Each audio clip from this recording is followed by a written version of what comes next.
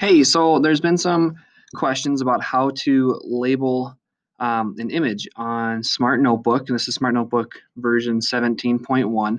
But so these labels here are ones that you can click and drag around, and as you notice, the icon or the bar here will stay with that particular portion of the image no matter where you put it. So it's really nice, especially if you're using different 3D images like this one, if you're going to be rotating the fish around or whatever else it is you want to do, the intestines and things like that will stay with the image.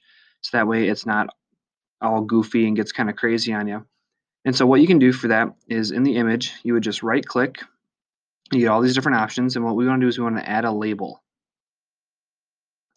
So we would add the label, and you see this one just popped up right here. I can move it around. I could change the name of that to whatever I wanted it to be. And I can also change where that label goes on the image. So that's just a quick way to do that. Let me know if you have any questions. Bye.